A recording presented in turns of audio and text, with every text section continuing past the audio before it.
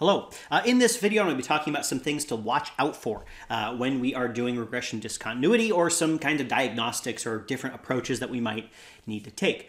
So the four things that we're going to cover are windows, granular running variables, manipulated running variables, and fuzzy regression discontinuity. So let's get into it. First, we're going to be talking about windows. So the whole idea of regression discontinuity is that we are looking at the variation around a cutoff. What is the jump at that cutoff?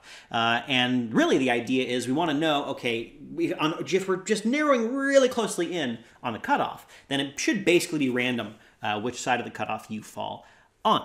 Now, how closely should we look at the cutoff? Should we look at a wide range around the cutoff, or should we look at a narrow range around the cutoff? And that's an important question to think about when you are doing regression discontinuity. And there's a couple of factors that sort of play into it. So for one thing, if we look really closely in to the cutoff, we are likely to be just isolating the people who really we can make a pretty good claim that it's random whether you're on either side, right? If you're doing that aptitude test I mentioned and you need to get a cutoff of 90, you know, somebody who got an 89.995 is pretty much the exact same person on average as the person who got a 90.001, right? Those two people are not really very different.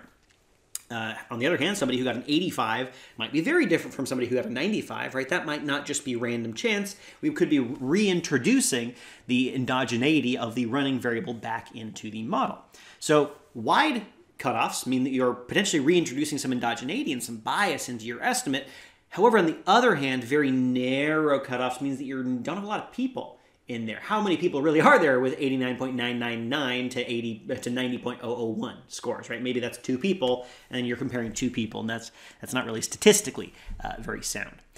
So there's that trade-off between precision, statistical precision. The wider you get, the more people you have, the more accurately, or the less variation there will be in your estimate, and less sampling variation, but also the more bias because you're introducing people who are actually different as opposed to focusing in really closely, in which case there are fewer people, but also, you know, that's pretty good for your assumptions that they're a lot more likely to be true.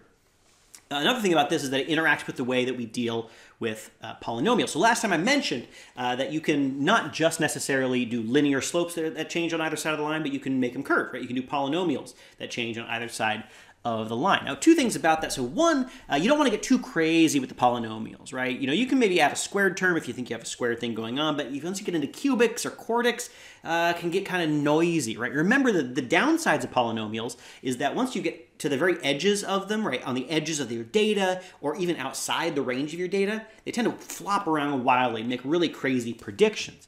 And if we're thinking about regression discontinuity, we are comparing the very edge of those lines, right? If we have one line over here, we're comparing the edge and how they jump over here. So you add a lot of polynomial terms and you might overstate what that jump actually is in ways that aren't actually in the data. And now using a window can help ease this a little bit because if you focus in really narrowly, there's not much of a difference between a polynomial term with a square and a linear term. So that's some stuff to think about with windows. We can see how this works. So here I'm doing a very basic version of windowing where I'm literally just cutting the data to right around the cutoff. So I'm just running a linear regression discontinuity. And you can see that the true value here is 7, that is 0.7 for the effect. And if I have a very wide window here where I'm including the entire range of data, I get a coefficient of 0.75, right? So that's biased. It's not accurate, right?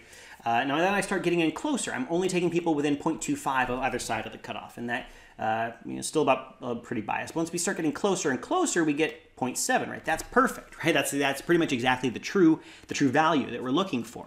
But then as we continue to narrow in closer and closer, right, we're getting rid of bias, but we're introducing so much sampling variation that in a given sample, we might even be further away from the truth. As you can see here, when we narrow in super, super close, and I only have 93 people to work with or 15 people to work with, if I got a million different samples of this, then on average, I would get 0.7 with these really, really narrow windows. But in this one sample, I'm very, very far away from it, right? So that's part of the trade-off that we have there. Next, granular running variables. The whole idea of regression discontinuity is we have a running variable and at some point we have a cutoff and then we compare people just on either side of the cutoff. They're basically the same person. But how closely can we get? Well, this sort of goes into the window thing, right? So what if instead of a continuously changing running variable, we have something that's very granular? So let's say if our running variable was not the test score, but something like how many years of education have you had? Okay, if you had 11 years, 12 years, 13 years, 14 years, that's a pretty big jump. Right? Can we really say, if the cutoff is 12 years, let's say to get a high school degree, that people with 12 years of education and 13 years of education are basically the same, except that you just so happen to either fall on either side of the line? Not really, right? Those are very different things, right? So if your running variable is sort of clumped in big groups, it can be a little bit harder to justify that regression discontinuity. And the real question is, for the group on either side of the cutoff, can you really say that those two groups are basically the same on average? It's just that one got the treatment and one didn't. And that comes down a little bit to just what makes sense in a particular context. But that's the real question. Can you really justify when you have a granular jump like that? Usually you can. Now, there are regression discontinuity methods that try to deal with this and can be a little bit better about it than the traditional method, but that's not part of this class. For now, I'm going to say if you have a granular, lumpy running variable like that, you probably don't want to do regression discontinuity, at least until you understand those other more advanced methods. Next, manipulated running variables. So let's think about the gifted and talented example again. So we have a running variable. If you're above 90, you get to go into your gifted and talented program. So what if you get an 89, really? But then the person grading your exam is like, oh, they got an 89. You know, that kid's really smart. They really deserve to be gifted and talented. They must have just had a bad day. I'm just going to put in the right answer here. I'm going to push them up to 90. And now this kid's got a 90, right? So, and that's a pretty brazen example, but it happens, right? So you can imagine either the number being fudged a little bit because they know that they need to get above that cutoff, or just if somebody's really close to the cutoff, they'd be like, oh, I really want to get above that cutoff. I think I'm going to get an 89, so I'm going to work extra hard to get the 90 in a way that somebody who thinks they're going to get a 92 might not do. So we want the running variable to basically be random around the cutoff, but what if it's not? What if it's intentionally being manipulated in some way? Well, then we're not going to be able to believe our regression discontinuity estimate because we're not going to be able to assume that people on either side of the cutoff are basically the same. So one way that we can look for this is look for lumpiness in our running variable around the cutoff. If we see that there happens to be, if we look at the distribution of our running variable and it looks, pretty constant, and then right before the cutoff it drops, and then right after the cutoff it has a big spike, that sort of suggests that people were leaving this area and joining this area as though they were manipulating the running variable. So let's give an example of this. Here's an example from published papers. So as you probably know from this class, I'm not that keen on hypothesis testing, although I do teach it. And the thing about hypothesis testing is that by default, we tend to use the significance level of 5%. Totally arbitrary, but whatever, okay.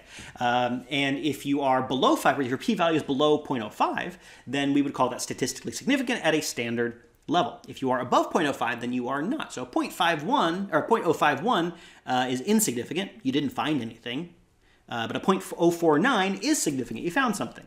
And so we can imagine, oh, hey, we could look at the significance level in studies and then use that as regression discontinuity. Because at 0.05, well, then we can consider that significant. We can see if that affects things. Maybe people are more likely to implement a policy if it got a p-value, if the test of that policy got a p-value of 0.049 but not 0.051, and we can look at the effect of that policy being implemented. Great, great, great. Except that it's a manipulated variable, right? Because for two reasons. One, if you're a researcher and you get a 0.051, you might be like, oh, no, I made a mistake. I'm going to go back and fix my mistake that I made. And oh, no, now it's a 0.049. Whereas if you got the 0.049 in the first place, you might not try to look for the mistake. Even if it's an actual mistake, you might not look for it. Or if it's a 0.051, the journal editor could just be like, nope, not publishing you, in which case, we are getting selection into our sample based on whether you're on either side of the cutoff. So if we look at the distribution of p-values in published studies, we see a lot of lumping. So we see, if we look on the right side, we see relatively flat distribution. You're about as likely to see a p-value from 0.05 to 0.06 as you are from 0.08 to 0.09, which makes sense. In completely random data, p-values will be uniformly distributed, right? You're as likely to get any p-value as any other if you're doing it on basically no effect at all. But then at 0.05, it jumps. Right? We see this big jump to the left of 0.05 here, telling us that there's probably some people over here who are manipulating themselves to get over here, or possibly a bunch of studies that are supposed to fill in this area but never get published. Right? So we have lumping here, so we can't really use this as a regression discontinuity because the assumption that we're basically random on either side, randomly assigned to the treatment here does not really hold, right? Because instead of being randomly assigned to treatment, you are initially randomly assigned to treatment perhaps, but then you manipulate yourself so that you get published as well. Here's sort of what we want a distribution of a running variable to look like. You don't necessarily, it doesn't have to be uniform necessarily, but it should be pretty smooth, at least to where if you took away the line for the cutoff, you wouldn't know where it was. On the left, that's what we have here. On the right, that's definitely not what we have. If I took away that line, you would still definitely know where the cutoff is that people are trying to jump over. One way to test for this, by the way, in addition to looking at the distribution of the running variable, is to do a balance test at the cutoff. This is the basic idea here is that you're doing a balance table, which there's a video on balance tables as well for the experiment section, where you're taking a bunch of covariates and you're seeing if they're different on either side of the cutoff. And if you're basically randomly assigning treatment on either side of the cutoff, then there shouldn't be a whole lot of significant effects. But if there are a lot of significant effects, that tells us that maybe there's some manipulation going on and the assignment is not really random. Next, we're going to talk about fuzzy regression discontinuity. So all the examples we've talked about so far have assumed that if you're on one side of the cutoff, you are not treated, and if you're on the other side of the cutoff, you are treated. But that's not how a lot of these things work. A lot of the time, you are less likely to be treated on one side of the cutoff and more likely to be treated on the other. So for example, maybe if you look at the kids who got an 85 to 89 on their exam, maybe some of them get into gifted and talented anyway, because they have these really great other skills that, maybe they're really great artists, and so they get put in for that reason or something. And maybe on the other side, people with a 90 to 95%, some of them don't want to do it, so they don't end up in gifted and talented either. So maybe you get 10% of kids just on the left of the cutoff getting treated, and maybe 90% of the kids on the right side of the cutoff getting treated. So it's not perfect in that way. Now, when that happens, we're going to underestimate the effect of the treatment, right? Because we're going to be assuming basically that there's 0 people being treated over here and 100% people being treated over here. We're going to expect them to be 100% different to the effect of the treatment. But if it's 10% over here, 90% over here, we're going to see that they're more similar, right? Because some people are actually getting treated over here, some people are not getting treated over here.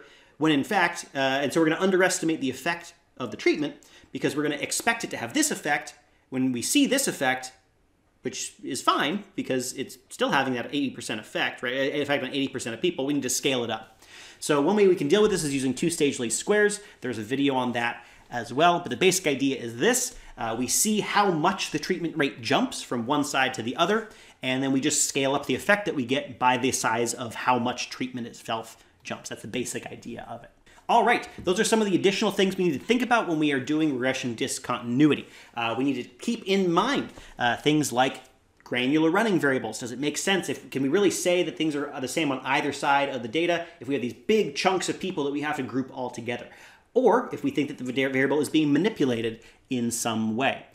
We can think about windows. How big of an area around the cutoff do we need to look at? Are we going to take a lot of people and get a very precise statistical estimate? Or are we going to look at very few people and be very confident in our random assignment assumption? And then finally, we need to think about fuzzy regression discontinuity, where it is not going from no treatment to treatment, but going from some treatment to more treatment, and then being able to adjust our estimate to deal with that. And then finally, one thing to keep in mind with all of this, as we're doing any of it, is think about what it is we are estimating with regression discontinuity. We are specifically estimating the effect for the people at the cutoff. So for the effect of gifted and talented, we are getting the effect of gifted and talented for somebody who has an 89 or a 90, which might be different than from the effect of gifted and talented on somebody who had a 20. If we took that person who had a 20 and put them into the gifted and talented class, they might not get much from it. Similarly, somebody with 100, maybe they don't need it at all. But we are getting the effect for the people at the jump because that's the variation in treatment that we are isolating here. And that's what we're doing. All right, that's it. Thank you very much.